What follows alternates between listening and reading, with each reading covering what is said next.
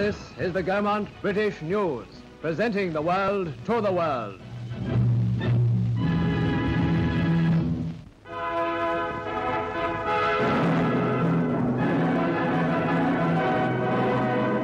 Nearing the end of the long road back, airborne forces on Okinawa prepare for the occupation of Japan. Their destination is Atsugi, only 18 miles from Tokyo itself. As the planes touch down, the local Japanese clear out. The first planes land with their cargoes of airborne veterans who fought at Leyte and Luzon. Rendezvous for the invasion forces was Yokosuka in Tokyo Bay. Sweeping in to the shores of this former naval base, the first seaborne troops make their landing. A strange invasion with no prelude of bombs or shells, but the occupation had officially begun. Vice Admiral Carney accepts the surrender on behalf of the United States.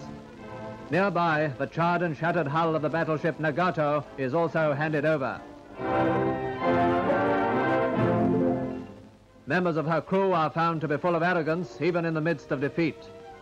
More enemy craft in Tokyo Bay include Miget submarines of the type used at Pearl Harbor and also pocket destroyers. Meanwhile, on the great battleship Missouri, the stage is set for the final act of Japanese surrender. Arriving from Manchuria, General Wainwright still bears the signs of his long imprisonment. General Doolittle, who bombed Tokyo for the first time. And lastly, the Supreme Commander himself, the architect of a great victory.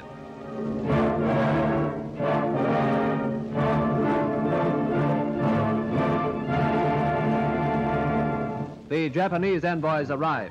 Foreign Minister Shigemitsu, who lost a leg in a Shanghai air raid, hobbles on board. He will sign on behalf of his emperor. General Umezu represents the Imperial General Staff. It is 9 a.m. Tokyo time, September the 2nd, 1945.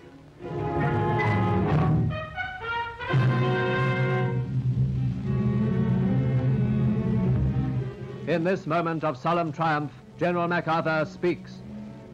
We are gathered here, representatives of the major warring powers, to conclude a solemn agreement whereby peace may be restored.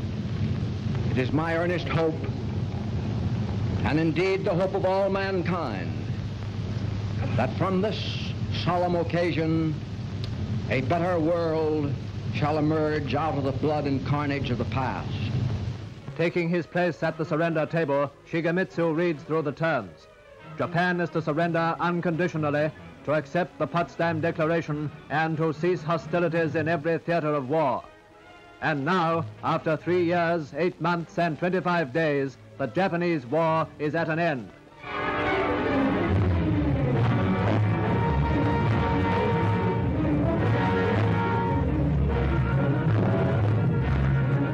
General Umezu follows with an impassive face.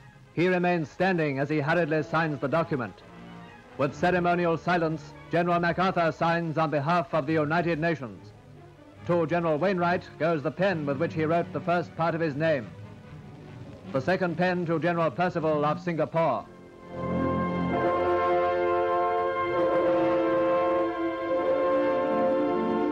Among the other United Nations, China, now ending a war of more than 8 years, and Russia, who dealt one of the final blows.